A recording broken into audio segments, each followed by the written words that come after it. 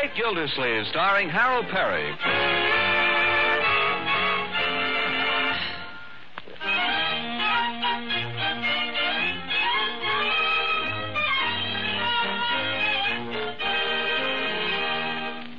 Our old friend Gildersleeve has just flopped down on the sofa, filled with that righteous weariness and sense of rich accomplishment which come to a man only after he has just put up the screens.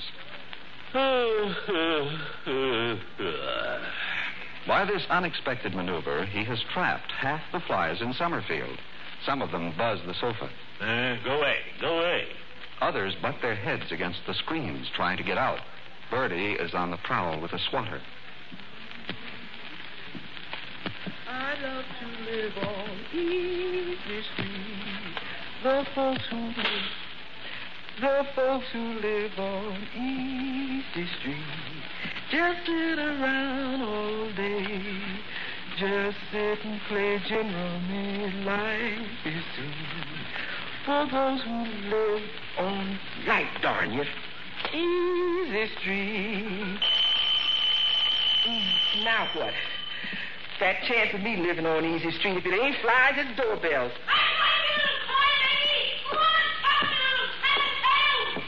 Well, Craig, what is it? I want to talk to Leroy's uncle. Well, I don't know. Mr. Gildersleeve's kind of busy right now, Craig. What is it? I want to talk to him. Well, all right. Come on in. Only hurry. You let the flies out. Where is he? You just come with me. I don't like to disturb him, but if it's something important, Mr. Gildersleeve, excuse me. Huh? Craig here says that there, Craig. Haven't seen you around lately. How's everything over at your house? Mother well, is she? Leroy won't let me play in his hut. What's that? He won't let me play in his hut. Oh, well, I'm sure there must be some misunderstanding, Craig. I'm sure Leroy would be delighted to have you play with him. Have you asked him nicely? Yes. What did he say? He threw me out. Oh, well, we'll just have to see about this. Where is this hut? Out in the lot, out in back. Oh, is that what that is? I'll handle this, Bertie. Yes, I'm sorry. If I'd known what it was... Well, these international crises come up, Bertie. They have to be faced. Come on, Craig. He was mean to me, too. Well, I'm sorry to hear that about Leroy. If it's true... Are you going to spank him? We'll see, Craig. We'll see. Leroy! What do you think I'm calling you for? Yes. He made me do all the work, too. Yes. And yesterday he wrote something on the sidewalk with a piece of flower pot. He did, eh? What did he write? Something bad. Yes. I'll be back in a sec, Pig. Stay right there. Who's that out there with you? Piggy? Yeah. I thought so. Anytime you two get together, what in the world have you done to your shirt front? And your trousers? Look at you. Filthy. Where have you been? Well, that's the way you get into the hut. You have to crawl under the side. That's the way we keep the enemy out. Oh, for heaven's sake. Was there something you wanted, Unc? Yes? What's this Craig tells me? It's a dirty lie. The whole thing's a big dirty lie. It is not. Now, wait a minute. You haven't even heard what Craig told me yet. I don't have to. Yes, you do. In this country, Leroy, a man is presumed to be innocent till he's been proven guilty. Not him. Oh, you big jipper. Now, Craigie, let's get to the bottom of things here. I want the facts, Leroy. The plain facts without evasion and without embellishment. Without what? Just tell me what happened. Well, I want to go down here and shove me. One of you at a time. Leroy. Why, he spoils everything, Unc. He's too little to be in the hut. Anywhere there isn't room for him. And besides, he wants to be the whole chief. And if you don't let him, he goes off bawling to somebody. I do. You do, too. Now. Is there any reason why Craig can't play nicely with the rest of you boys, Leroy? Ask him. Don't ask me. I mean, is there any reason why he can't be included? Well, Leroy wants to be president all the time. Well, who started it? Who started the whole President thing? of what? Who started the whole President of what? President of the hut. I'm the president and Piggy's vice president. Who decided all that? I did. That's not the democratic way, Leroy. Presidents are decided by elections. You hold an election, and whoever gets the most votes, he's elected. Now, to put an end to this argument, I think you should hold an election of officers. All three of you. Well, what's the use? Peggy will vote for me, and there's 2 out of the 3 votes right there. So I'm president anyway. Oh, but you never vote for yourself, Leroy. What? Oh, never. Why not, for corn's sake? It's not considered good form, my boy. You vote for the other man, and the other man votes for you. That way, the result is just the same, but it's more modest and more gentlemanly. Sounds screwy to me. Yeah. Well, anyway, that's the way it's done. Now, why don't you boys run along and hold your election of officers and see if you can't get along together like good sports? Huh? You heard me, Leroy, and take Craig with you. Come on, Craig. That's good, children. Play nicely now. You better be nice to me, Leroy. Your uncle says he'll give you a beating. Little pest. I wouldn't let him in my club either. Oh, well. Get him straightened out with skill, please. Yes, Bertie, I guess so. Always something. Man needs the wisdom of Solomon. Well, it's all in knowing how to handle them, Bertie. All in knowing how to handle them. Oh, you can go straight yourselves, both of you. Oh, Billy, you big jippers. What a big jip. Leroy, now what? What a big dirty jip. My friend. What happened? I voted for Piggy like you told me, and he voted for himself, a dirty guy. Now, Leroy, try to get hold of yourself.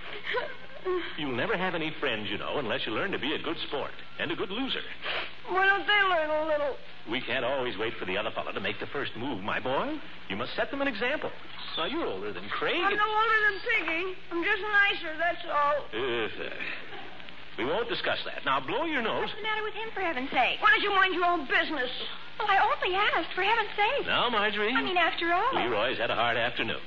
Let's not upset him anymore, shall we? Who's upsetting him? I merely walked in, saw him sitting there with his eyes all red, and I'm not. No. But I told you about making friends with other boys, Leroy. That goes for brothers and sisters, too. A friendly gesture brings a friendly response. Yeah? Really, I never saw anyone so touchy. I walk in the room... Marjorie, why don't you just run upstairs? What for? Because your old uncle asks it. There are times, my dear, when I believe you rubbed Leroy the wrong way. You said it. That's not for you to say, my boy. Well, I don't know what this is all about, but I assure you nothing could induce me to stay in the room a minute longer. Happy little family. I'm glad she's gone. You better be a little nice to your sister, young man. At the rate you're going, she may be the only friend you'll have left. And stop that sniveling. I'm sick of it. No reason for you to feel so sorry for yourself. You're as much to blame as anybody. Now, when Craig comes over here the next time, if he ever does, I want you to play nicely. You understand? Play nicely. Okay. Now, go upstairs and get cleaned up for your supper. A man can stand just so much. But when he's had enough, he's had enough. Confound it. I started out this day feeling fine. Put up the screens and everything. Hey, Mike, we'll take him stockings out of the washbowl. I just put this minute in here. Oh, stop it, both of you. What gets into children? Confound it. Bertie, can't we do something about these flies? Doorbell. Sit still, Leroy. Finish your supper. I finished. Let Bertie go. Hold still, everybody. I'll answer it. Mr. Gildersleeve, looks like you need a little more tapioca there. I'll be back in a flash. No, thank you, Bertie. I've had my fill. You back again, Craig? Tell Leroy to come out. Leroy? Well, wait here. I'll see. Man to see you, Leroy. It's Craig. Tell him to go home. Now, Leroy, what did I just tell you? Just before supper. You see, Craig's forgotten the whole thing already. He's willing to forgive and forget. Why shouldn't you? Remember, my boy, a friendly gesture brings a friendly response. Now, you go out there and play nicely with him. That's the boy. No, for... And I mean it. Remember, I'm going to be listening. Hi, Craigie, old boy. Come on out. Okay. What do you want to play? I'm going to have a birthday party. Yeah? When? You can't come. Who said I wanted to come? We're going to have an organ grinder with a monkey. Who said so? My mom. Who hasn't seen organ grinders? With a monkey. Who hasn't seen monkeys? We're going to have ice cream and cake. We have ice cream and cake every day, practically. Well, I got some waiting for me right now. The cake is going to have prizes in it. Anybody who bites into one gets to keep it. Who said so? My mom. I don't believe it. Ask my mom. And we're going to rent a pony, too. Anybody that's invited to the party gets to ride on him, free. You can't ride on him. Oh, I hope you little bum! Oh, you lied about the whole thing! I can't help it, Lord. It'll be just like the bullets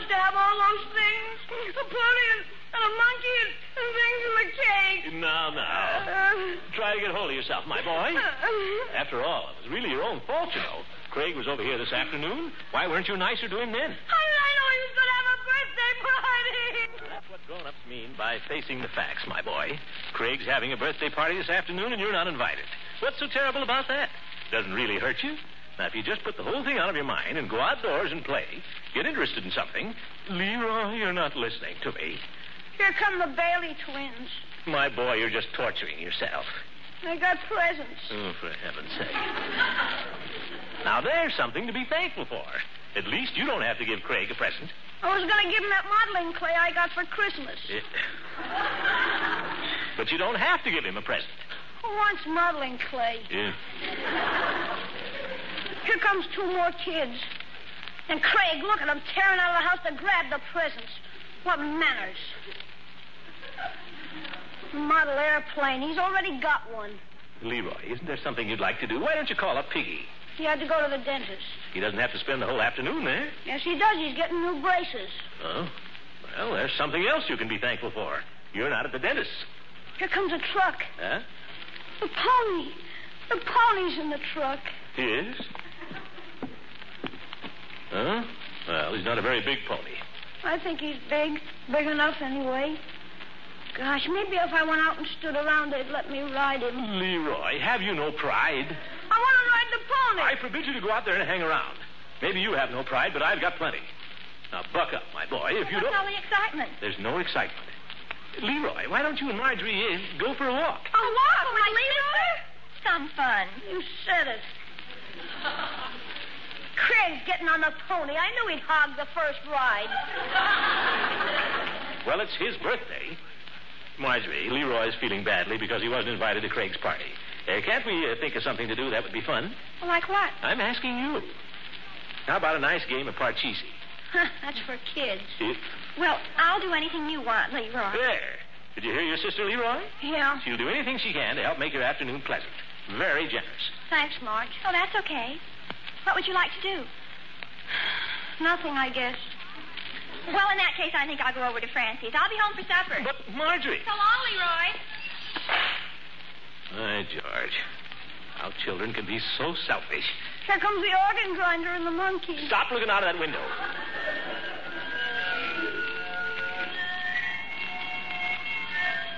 Gosh, the monkey's taken off his hat.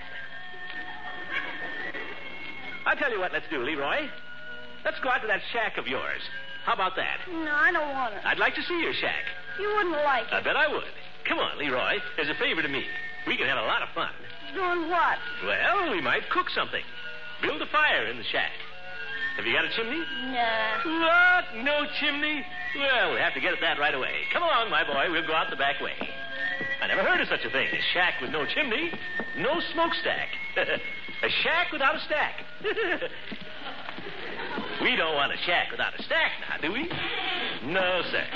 Well, Bertie. You want something to steal, please? No, just passing through. We're going out and playing Leroy's shack in the backyard. Both of you? That's right, Bertie.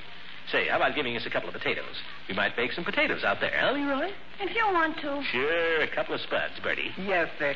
You want me to wash them off for you? No, we're campers. We're roughing it, Bertie, aren't we, Leroy? Yeah. Here's a couple that's washed anyway. It don't hurt them any. Well, that's fine, Bertie. Come on, Leroy. We've got our provisions now. George, we couldn't have a nicer day for a little country expedition. Perfect day, Leroy. Yeah. That's the spirit. Now, let me hear you say ha-ha. Come on, say ha-ha. Uh-huh.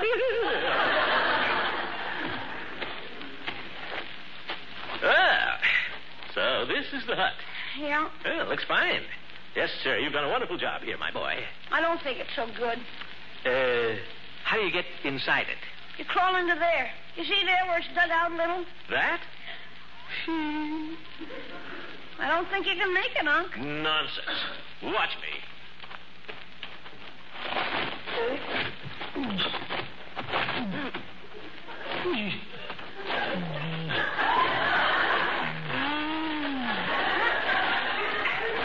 Are you in? Yes, I'm in. Come on, Leroy. There's plenty of room. Okay. Out. You're stepping on my arm. Sorry. Well, how do you like it? Oh, fine. Yes, real hot, my boy. The ventilation might be improved a little. Yeah. Oh, but I like it. Yes, sir. This is one of the best huts I was ever in. Can you move over a little? I'm right up against the wall. Oh. Well, this is the life. Yeah. Yes, sir. We can have more fun right here than they're having over at Craig's, Leroy. That party is too young for you, Leroy. Craig's little friends. In that pony. Why, if you'd ride him, your feet would drag on the ground. I can put my feet in the stirrups. Nah. Be like trying to ride on a dog, Leroy. This is the life. You think we can light a fire in here? A fire? Well, I don't know. If you could move over a little. I'm up against the wall. Oh, yeah, it's the wall. Well, I don't know just where we can have a fire. I didn't think we could. I'm sorry. It's okay. And anyway, we don't need a fire. We don't have to bake the potatoes. We're campers, aren't we? Gosh, what do you mean? Didn't you ever eat a potato raw? They're great. Yeah? Sure. I can get them out of my pocket. Here. Well, I'm not very hungry. Try a bite. Are you going to try it? Me? Well, sure, I'll try it. Wait. Try it, Leroy, try it. Do I have to? No, not if you don't want to. Here, throw mine out of the hole there, will you? Now, can't you move your knees a little, Leroy? I'm up against the wall. The wall, yeah. Darn hut. Why didn't you build it bigger? Dark, too. What is there to do in here? Nothing. You said it. I hear somebody coming. Right in there, ma'am. That's where they are. Thank you. Mr. Gildersleeve. Huh? Who's that? It's Mrs. Bullard. Mrs. Bullard. Oh, yes, Mrs. Bullard. Come on in. No, I'll be right out. Just a minute. All right, let me get out and get in, Leroy.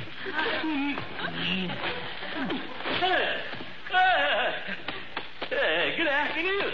Mercy. Is Leroy in there with you? Oh, yes, he's in there. Well, I wondered why he wasn't at Craig's party. Didn't Craig deliver the invitation? Well, no, he didn't. Party, you say? Leroy, Craig's having a party. I'll be right out. I can't imagine how this could have happened. I distinctly told Craig. Well, let's not blame Craig. Hi, Mrs. Bullard. Hello, Leroy. I'm sorry there's been a misunderstanding. Craig's having a birthday party, and of course it just isn't a party without you. What do you think of that, Leroy?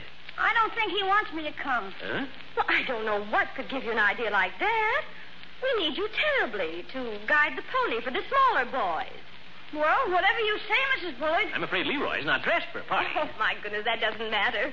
And I hope you'll come too, Mr. Gildersleeve. Well... never mind how you look. This is an outdoor party. Oh.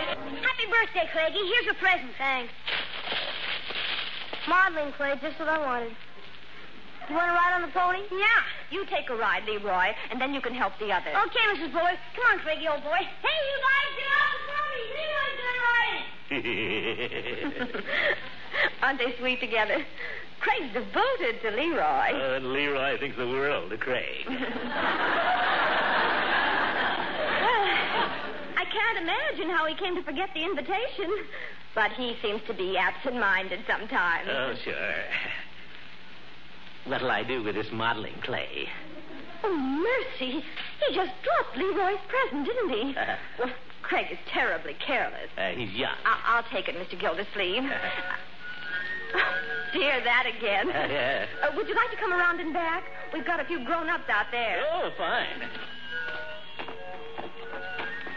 There'll be ice cream and cake a little later. Oh, regular party, eh? Say, more grown-ups here than children. I declare, Phoebe, I think you're just terrible. Oh, no, I wouldn't say that. Hello, Peavy. Hello, Leela. Good afternoon, Mr. Gildersleeve. Throckmorton, I wondered if you were coming. Never miss a party, Leela. Happy birthday, Leela. Oh, it's not my birthday, silly. It's little Craig's. Joke. Oh. I don't know how well you know Mr. Gildersleeve, Mrs. Bullard, but sometimes he imagines he's a comedian.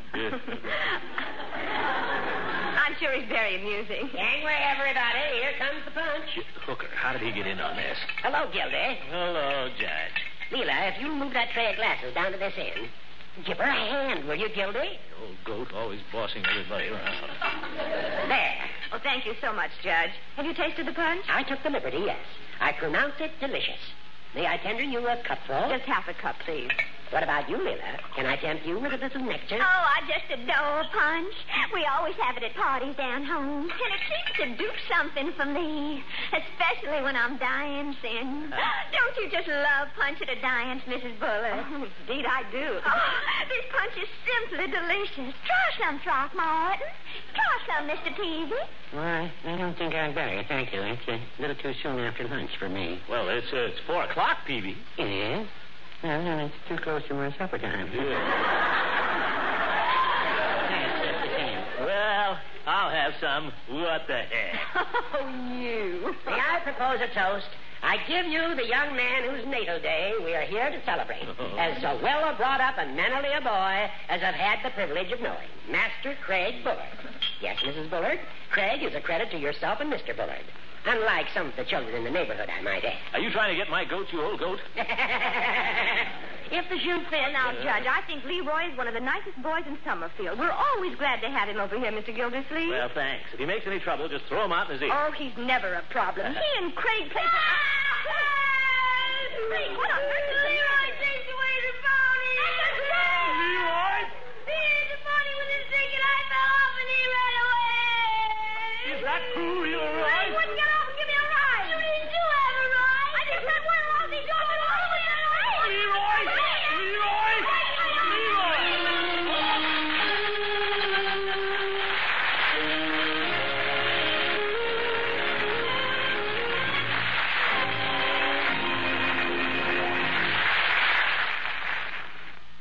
Father, I want you to know that I am a most precious resource. Oh, you are, dear? Certainly. I am learning to swim in Operation Waterproof 4th grade. And Operation Waterproof 4th grade is designed to safeguard our most precious resource, children. And I am a children. And just what is Operation Waterproof? Operation Waterproof makes sure that each and every little 4th grader in this whole America learns how to swim. And they teach safety and stuff like that. Like what? Like common rescue and self-rescue, because the National Safety Council knows that most of the 7,000 drownings in this whole America wouldn't have happened if everyone knew how to swim. So the National Safety Council started Operation Waterproof to teach the most precious resources in this whole America how to swim and stuff. So Operation Waterproof is a giant step forward to stop people from drowning. Very interesting, Cynthia. Where can people find out about Operation Waterproof 4th grade? Why, from their local safety council, of course. Or I can tell them.